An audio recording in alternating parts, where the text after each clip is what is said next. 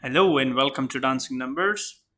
After installing and connecting Dancing Numbers with QuickBooks Desktop, we can start importing, exporting, or deleting the information as per the requirements. To start the export for any kind of list or transactions, we can click on Start.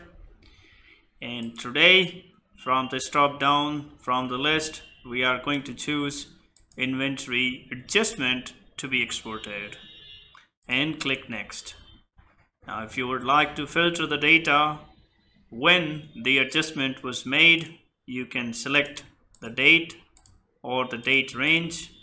And also, if you would like to filter the data as per the inventory item, you can do that as well and click Next.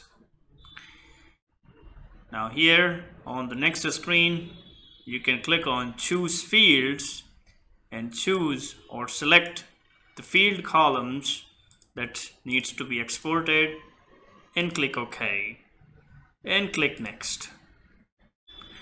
Now this is the final preview before the data could be exported with all the details, and the final step is to click on Export File and choose either an existing Excel sheet or a new Excel sheet could be created by clicking OK.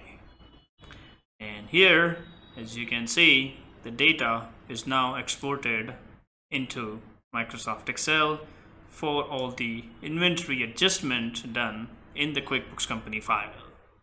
Thank you.